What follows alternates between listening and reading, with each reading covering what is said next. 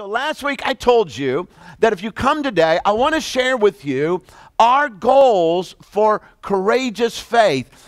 Courageous faith is about growing in our faith. How many know faith for many people is just something they study and something they learn, but that's not the same thing as growing in something. And so we're growing in our faith by applying what we're learning. We're talking about giving in faith because we can't be like God unless we become givers. God is a giver and He wants us to give. Life is not about what I get. Life is really about the value that I add to others. And it's about going in faith. It's about a lifestyle of living out our faith in our lifestyle locally, regionally, globally, wherever we're at, because God doesn't just want us to hold on to our faith. He wants us to share our faith as we go. Is this okay? And so today I want to share with you our goals for courageous faith. But to understand our goals, you have to understand this about Capital Christian Center. We live by 5 purposes that incorporate God's plan for our lives and for His church. If you've been through our discipleship classes, you would know these, and it's really important that you understand these purposes. Our first purpose is to love God through worship. How many know that's important? We were created by God, for God, to be the object of His love, and He is to be the object of our love. We were created to love God back. That's called worship. Second purpose is to know God through fellowship. How many know that God wants us in relationship with other people? And when I get in relationship with other people, I actually get to know God better. Yes. Something like, really? No. There are over 50 verses in the Bible that says one another. You can't do a one another verse without another. And with the one another verse, I learned about God's patience. You know, have you ever understood being patient with somebody else helps you to understand how patient God is with you?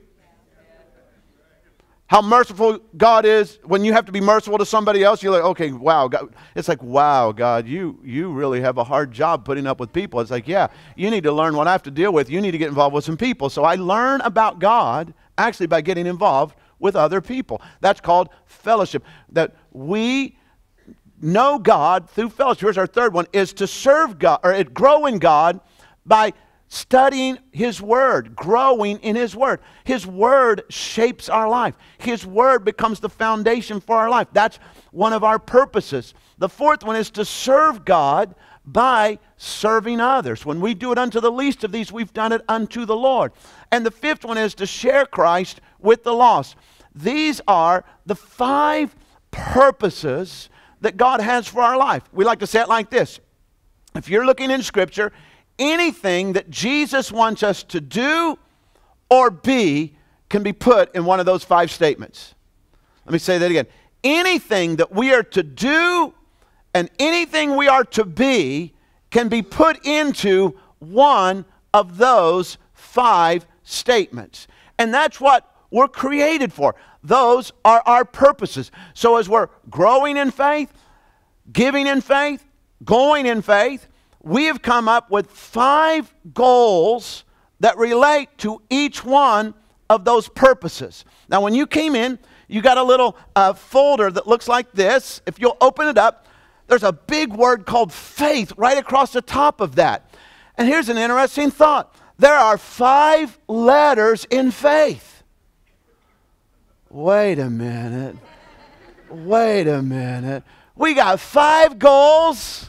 And we also have 5 letters.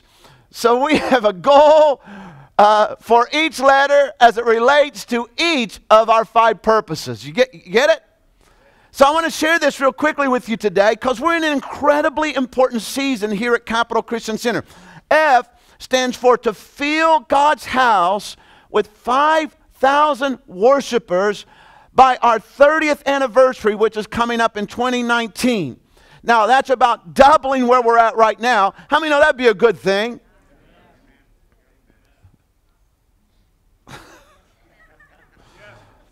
No, listen to me very carefully. I work with a lot of churches. You guys know we have a coaching network. We coach a lot of pastors. It takes an unselfish church to grow. Because growth gets uncomfortable.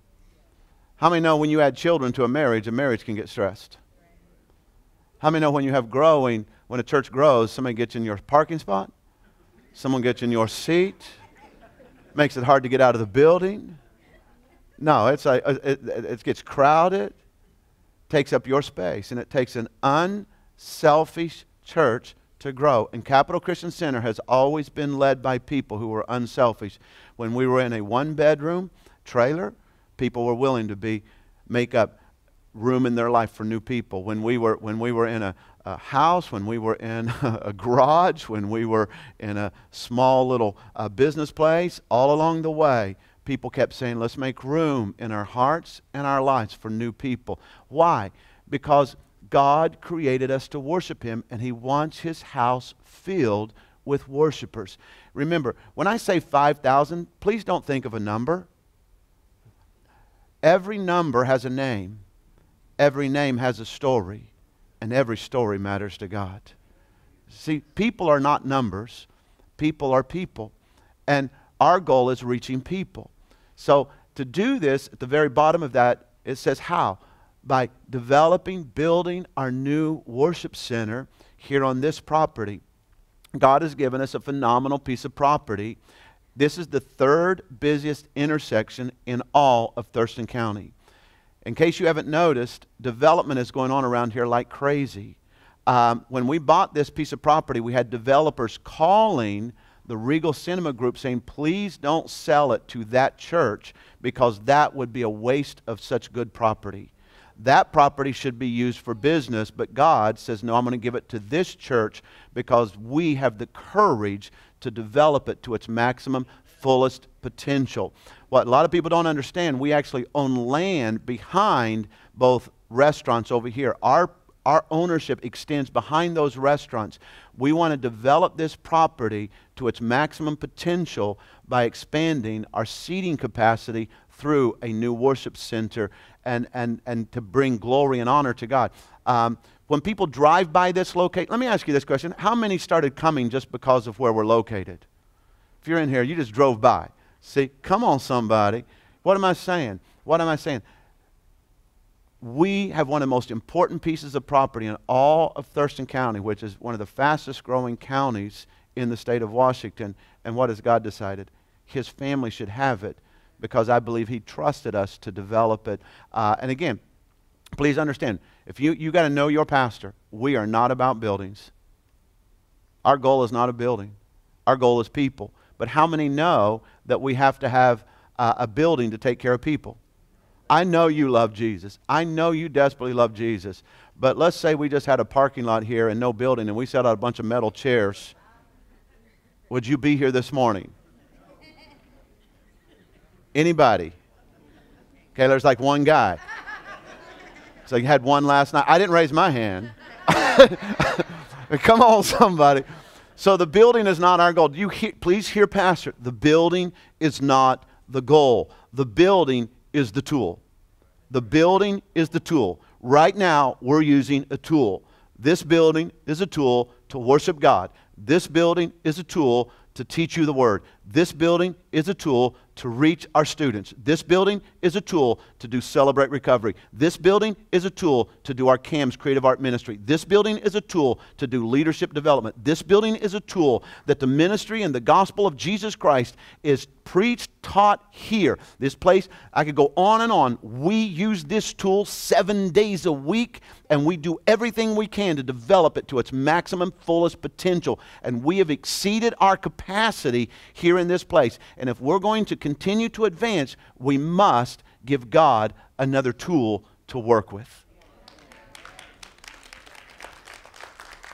Come on, somebody. Here's the A, to assist the needy in our community through opening the Peace Center.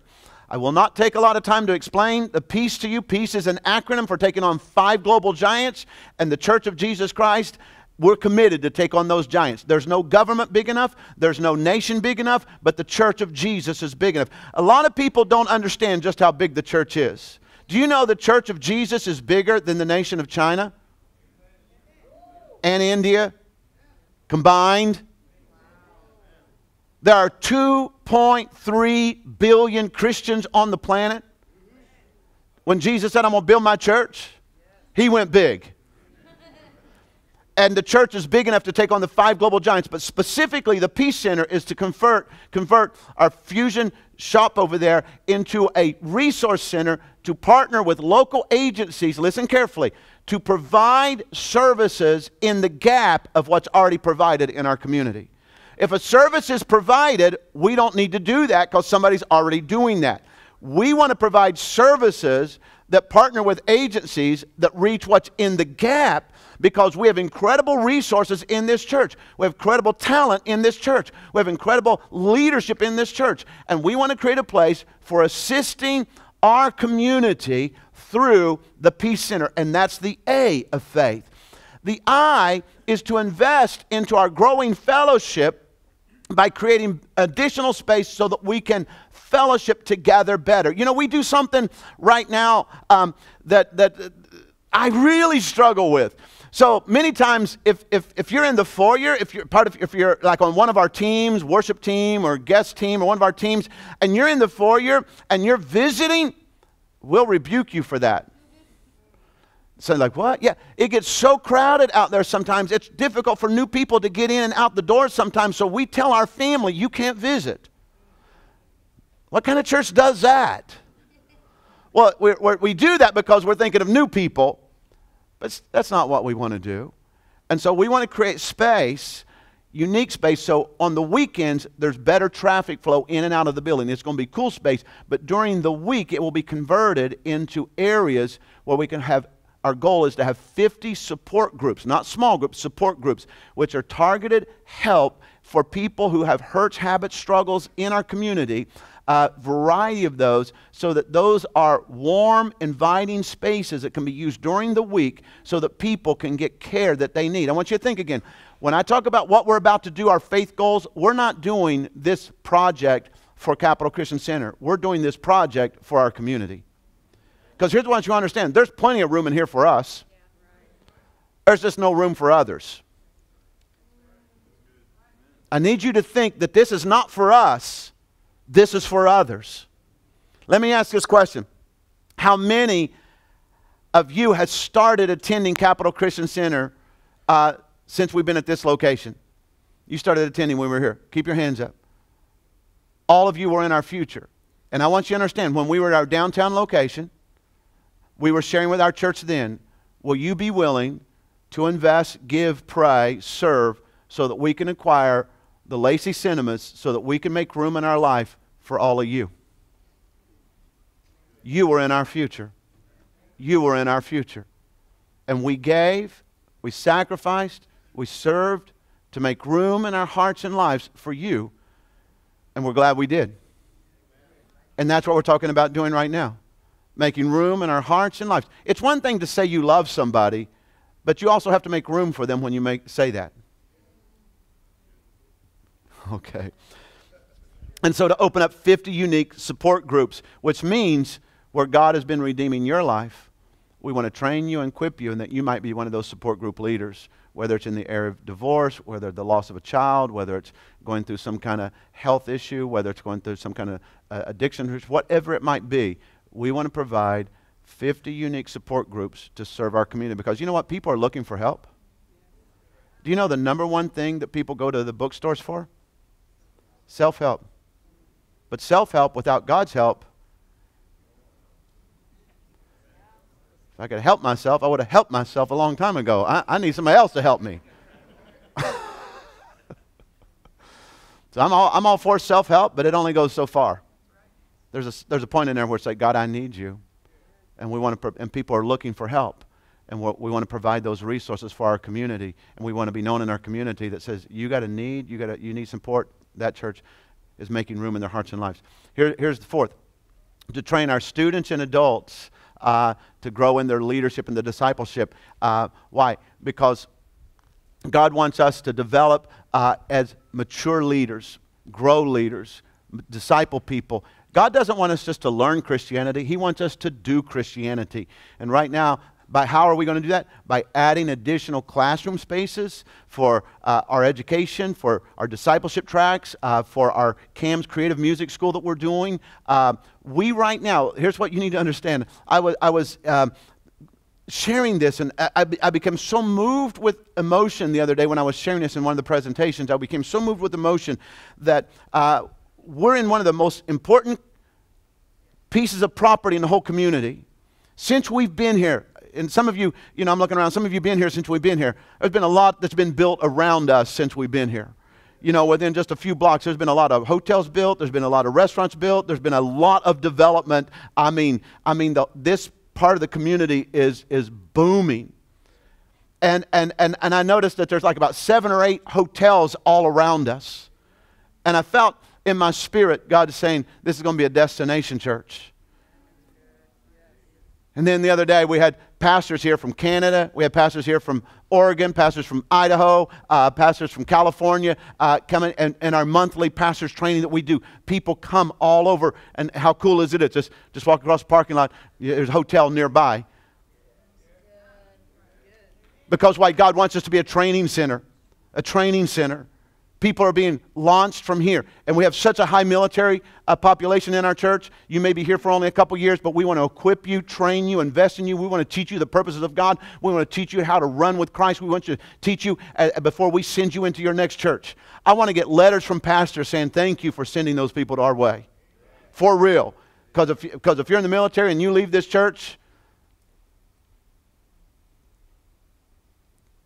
I want to hear that you did something good wherever you went. I want pastors thanking me for you. Because why? Most pastors pray, God, send us a leader. God, send us a leader. I learned a long time ago that they're not coming. And then I got to thinking, well, if God does send a leader, then somebody had to develop them. So I said, well, why don't we just develop them? So I'll just take the raw talent we have and we'll develop it. We're just all about developing leaders here, and we need the space for that. And the H is to help bring the good news to the nation of Ghana, and we could say and beyond, into all the world. But we are specifically partnering. You've heard us talk about this before. We have a strategic alliance with the most influential denominations in the nation of Ghana. We will be mentoring hundreds and hundreds of, now when I say hundreds and hundreds of pastors, it's pastors over influential denominations, over influential. And so one particular denomination, I have over 14,000 churches in it in the nation of Ghana, that they're wanting us to take them through a 3-year developmental plan so that they can learn and implement in their churches the purposes of God, and then get to the place where they can launch the peace plan out of their churches. We have been asked to influence the nation of Ghana, and that is a big part of what we will be doing and starting in 2017. So those are the 5 goals. How many know those are courageous? Yeah, those are courageous. And, it's going to take God. When you set a goal, you should always set goals that you can't do unless God shows up.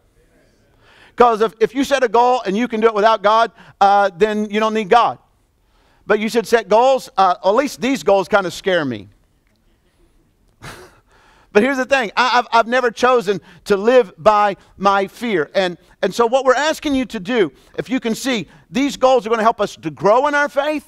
How many? We're going to have to grow our faith to accomplish those goals. We're going to have to give in our faith, which means we're going to have to make room in our hearts and lives by generosity to grow our faith. And we're going to have to go in our faith. And so here's what we're asking you to do. We're asking you to gather together as a family and pray about what God might have you to do over the next 36 months. In a few weeks, in the middle of November, we're going to ask our church family to bring their commitments. I'm going to give you a packet in just a moment that you can take home.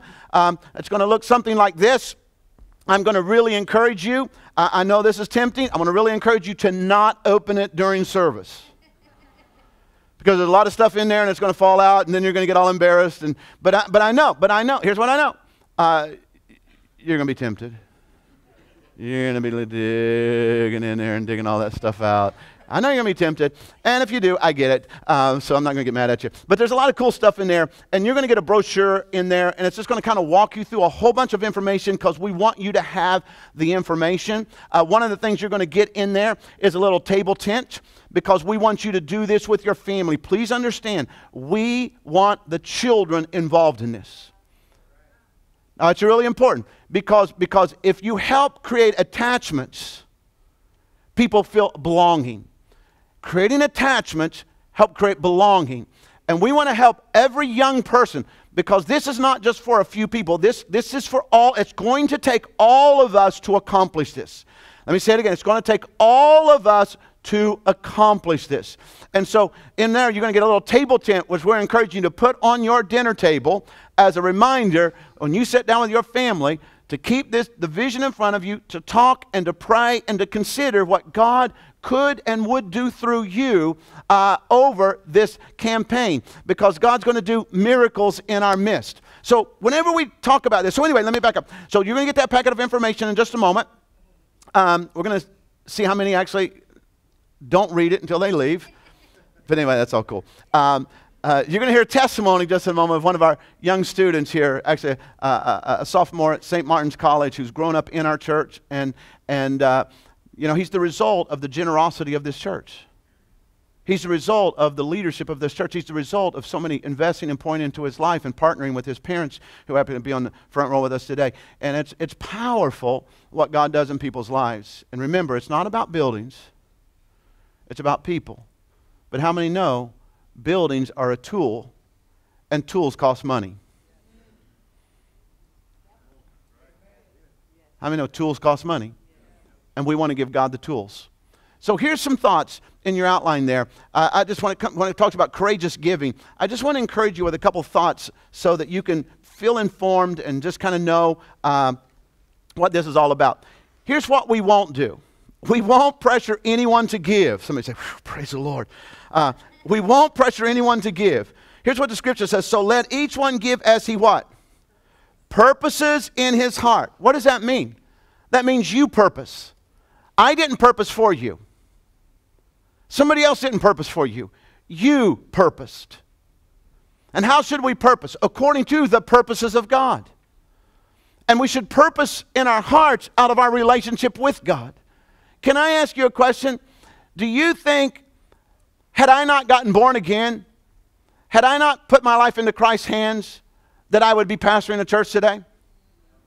No, what did I do? I put my life in God's hands and He started giving me a purpose for my life.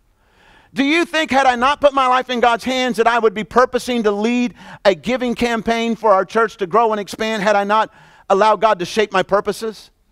Here's what I'm trying to say. Let God shape your purpose, because we won't pressure anyone to give, because here's what it says, not grudgingly or of necessity. You can just circle that word necessity because it means under compulsion. God never wants us to give under compulsion. Never wants us to give because someone made us feel guilty. Never wants us to give because someone made us feel bad. We will share the vision, but we never want people to feel pressure. Here's what we do want. God loves what? For the vision to be accomplished, it will be accomplished by the willing. For the courageous faith goals of this church to be achieved, it will be by the willing. We are here today by the willing.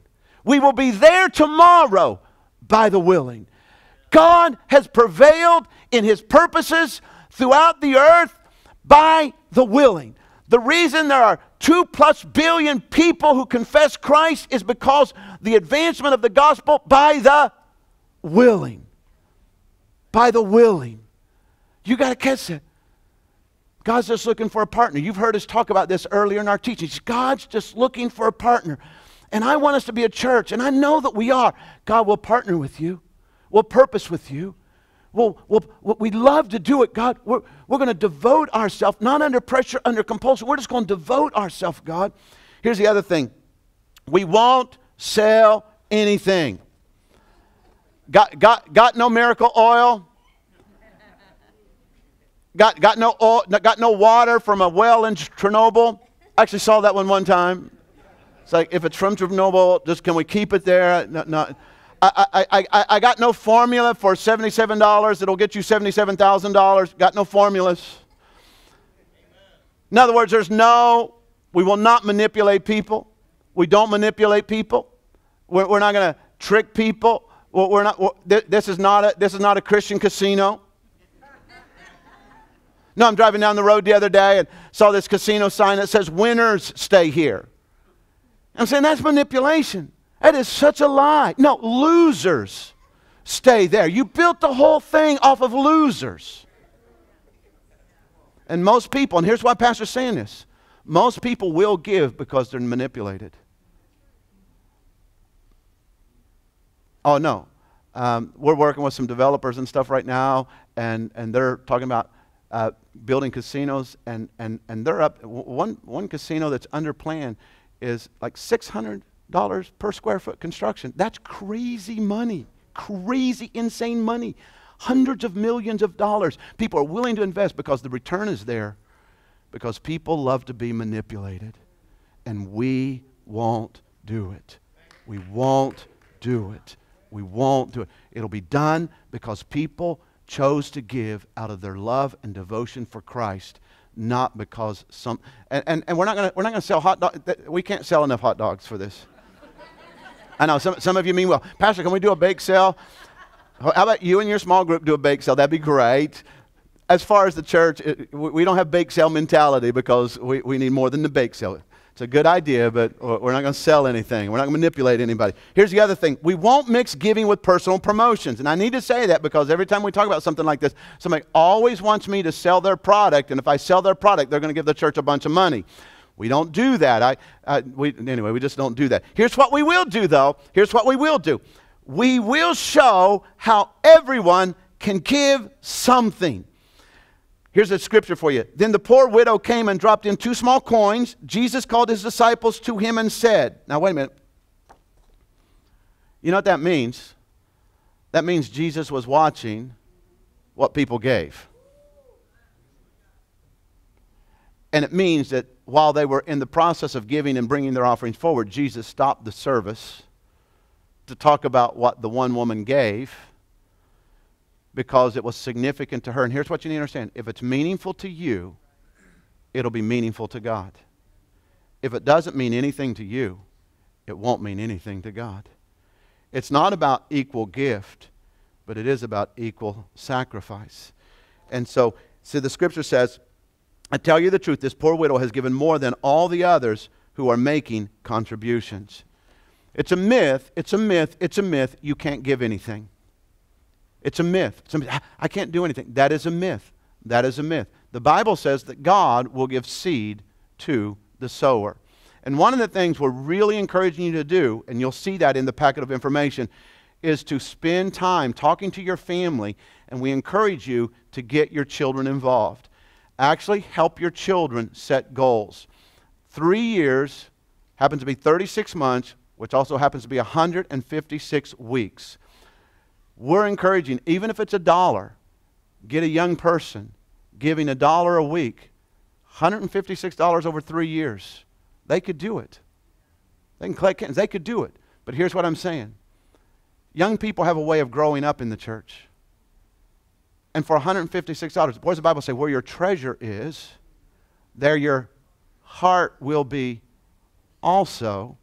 See, when we're building something like this, we're building it to leave a legacy. But sometimes when you leave a legacy, if no one had no investment in it, they don't care about your legacy. Well, that's really good preaching right there. Some of you need to catch what I'm saying. Sometimes you leave a legacy, but if people don't have an investment into it, they don't care about it. So we're encouraging everyone to participate, every young person to participate, every couple to participate, because it's a myth that we can't give something. Here's the second thing. We will ask people to sacrifice. David said, I will not sacrifice to the Lord my God burnt offerings that cost me nothing. And here's what you need to understand. There is a difference between a fundraising campaign and a giving campaign. The difference is simply this. In a fundraising campaign, funds are raised for a recognition, a promotion, to be labeled for some kind of reward, And usually that's where you name a baseball stadium or you name something after somebody. And that's funds are collected from outsiders to take care of the nonprofit. That's not what this is. A giving campaign is where those in give out of themselves for the campaign so that funds are raised by their generosity.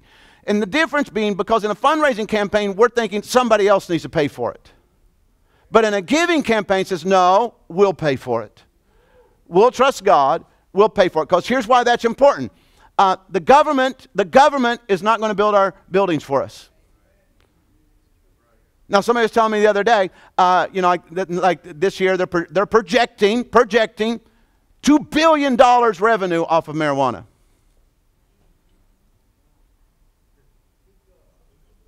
And what they were actually telling me is because they haven't got everything worked out with the federal government, they can't even use that money yet. It's on lockdown. A couple $1 billion sitting around there just waiting to use. Right? Come on, somebody. But they're not going to give us any of it. No, ain't none of it coming our way. There is no dope money going to build our sanctuary. Right? You know, Bill Gates ain't going to do it. No, he's going to give it all away. He's giving away billions, and he's an incredibly generous guy, but he ain't giving us any. No, he's not giving us any. You know, so who's going to give it? We are. So we will not do that for God, which costs us nothing. Because if it doesn't cost us something, we don't understand the kingdom principle of sacrifice. And that's a kingdom principle. Here's the other thing. We will follow the biblical pattern for a building offering, and you can read about it in 1 Chronicles 29, and it's simply this. David said, I prepare with all my heart this gift for God. So the leader goes first. Kelly and I, we are working through, and we will lead in giving. We may not give the biggest gift. We're going to try to, but we are praying, believing. Here's what we're doing. We're doing two things. We're figuring out what we can give reasonably, and then we're saying, God, what would you have us give by faith in addition to that? So it'll be reasonable by managing our budget, developing our budget, making room in our budget to give, and then, God, what would you speak to our heart beyond that to stretch us in our faith, because it's giving by faith. And then we're going to ask the leaders to give. Then the leaders of this house will give. Because we're not asking our congregation to do something we will not model, and we will not set the example, and we will not set the way. And then we as the leaders will give. And then we will share that with our church family in advance of asking our congregation to give. I think it's November 18th, 19th, that weekend, to give their gift to our church family. So we will let you know, and we'll follow, and that's a biblical pattern of how David gave. And his comment was, God, everything we give you, we simply took out of your hand to give back to you. Because everything we have actually comes from God. The earth is the Lord's. He owns it all. We're just sharing with Him what He shared with us. And now it's called mutual relationship. It's called fellowship, actually. And it's a mutuality of just sharing with God. And here's what I want to say to you. If you're willing to share with God, God will do amazing things in your life. Because here's some things we expect to see. We expect to see miracles. Come on, when we get into all this faith, how many know God's going to do some miracles around here? Oh, God's going to do some miracles. Somebody was telling me the other day, because they're praying and planning on giving. They were telling me the other day they had a high six-figure windfall come their way. And they're praying about how they can give. Somebody else was here on Thursday night. They drive 3 hours to get to our church. Drive 3 hours, serve on our ministry teams. They don't make it every weekend, but they'll come regularly. So they heard that we were sharing the vision with one of our teams, so they drove over to hear the vision. They were sharing with me with almost tears in their eyes, saying, Pastor, years ago when I started coming to this church, I was basically homeless. I had disability at that time, and I had just gotten put off a disability, and I got my last $200 check. And he's telling me with tears in his eyes, this year, and it's about the less than 10 years, he goes, and this year I will make a six-figure income. And I'm so grateful for what God has done in my life. Before he got home, he had gotten another 5% raise. This is on Thursday.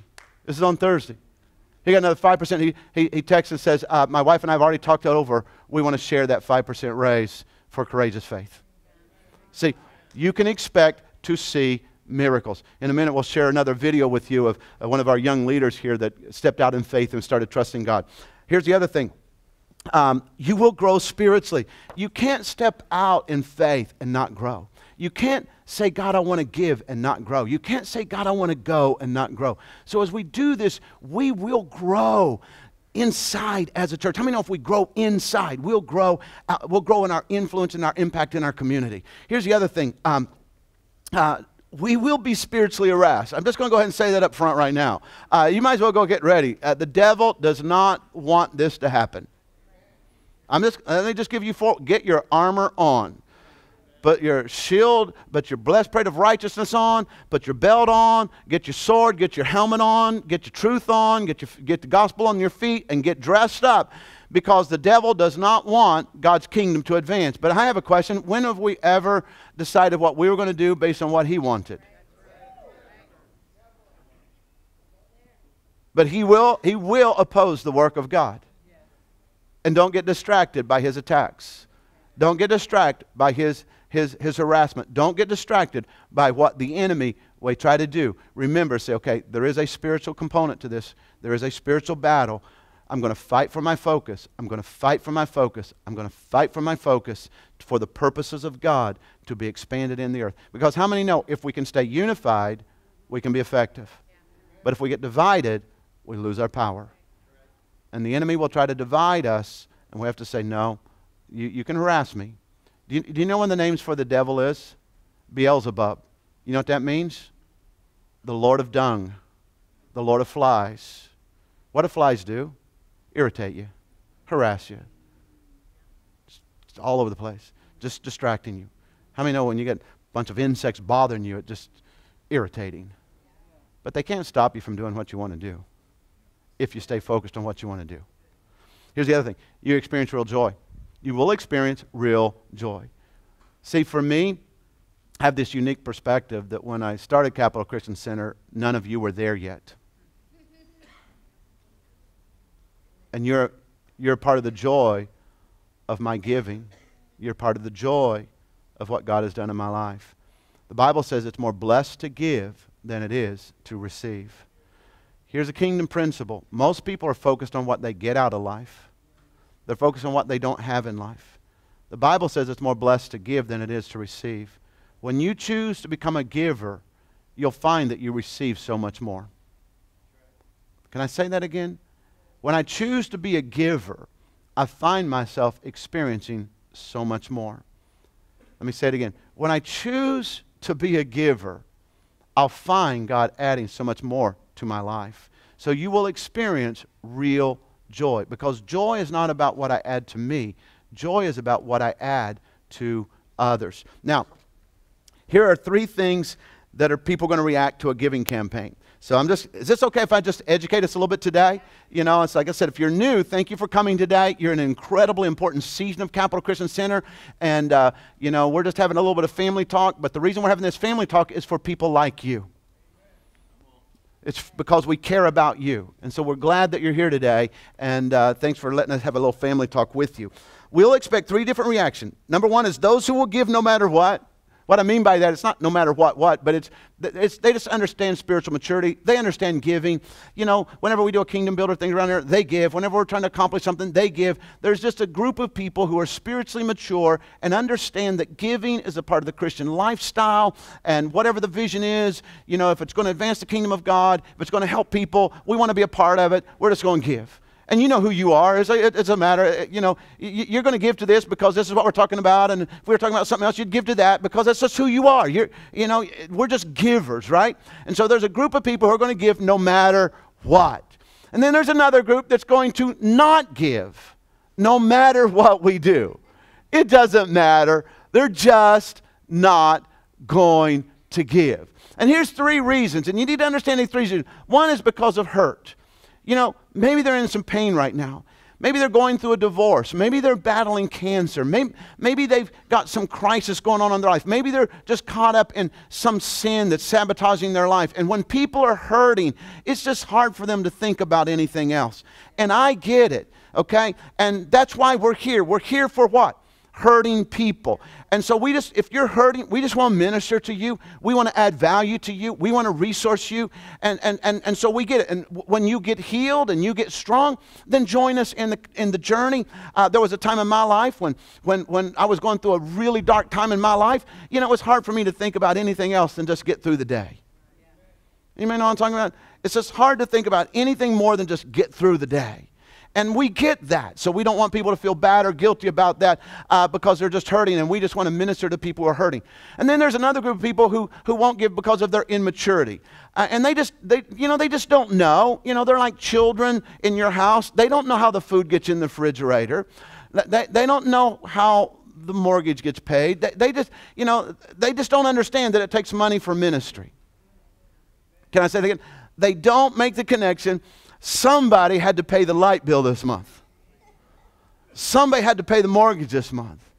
You know, on Saturday night, I was sharing last night, on Saturday night we do this thing called date night. Date night. Date night, we provide child care till 10:30 at night. You know, we pay thousands of dollars a month in payroll for date night, which is a free service to our community. Somebody had to pay for that. Come on, somebody. You know, and people hear about that, and we're helping marriages, we're supporting families, and I could go on and on. Somebody had to pay for that. And they just simply don't understand, and we want to educate people to understand it takes resources, and that's okay, because what the Bible says, and you shall remember the Lord your God, for it is He who gives you the power to get wealth, that He may establish His covenant.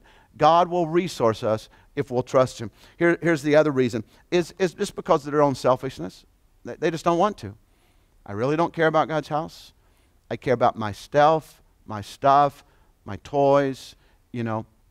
There's no way, they'll go something like this. There's no way I'm going to make a 3-year giving commitment to the church. But they'll make a 3-year giving commitment to their quad, their snowmobile, their boat. See, they're not afraid to make financial commitments as long as it's to themselves. They'll make a financial commitment for their car, make a financial commitment for their house. They'll make a commitment that will never enter their credit card. But to make a commitment to God, it's like, I ain't going to do that. Church just wants my money. No, you're selfish, and you don't want to share. And here's what I'm saying. To the immature, or to the hurting, help me minister to them. To the immature, help me educate them. To the selfish, leave them alone. That's my job, to confront that in people through the ministry of God's Word. So if you find selfish people, just don't tangle with them, because they'll get you all jacked up, and you know, you just, no, they're toxic. Selfish people are toxic.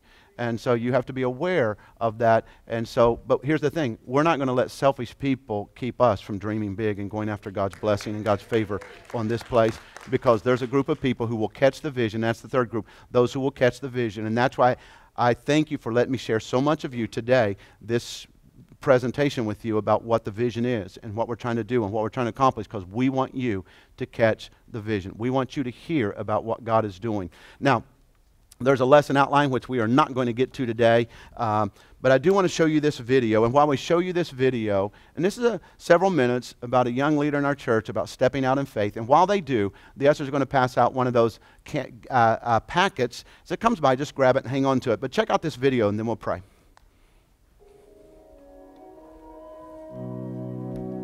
Hi, my name is Nick Hollander, and this is how I stepped out in courageous faith.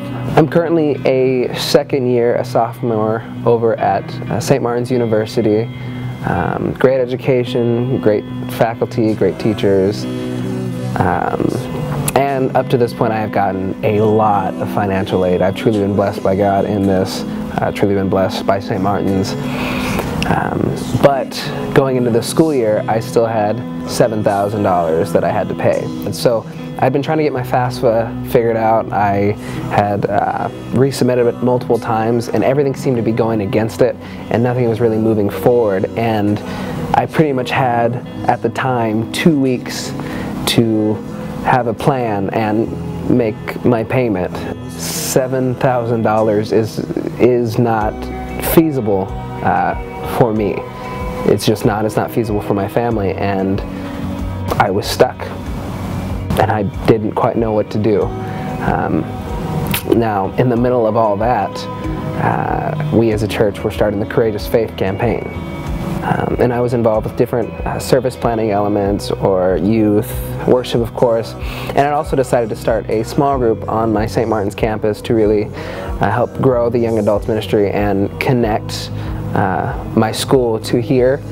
But really, everything seemed easy. There wasn't a whole lot that was challenging me. There wasn't any need for me to step out in faith. It was just simple. Of course, once I kind of got comfortable in that thinking, that's when God kind of challenged me.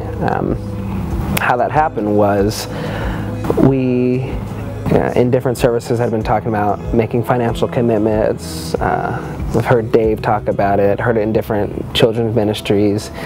But for myself, I wasn't planning on making a financial commitment, especially not for this first 6 to 10 weeks.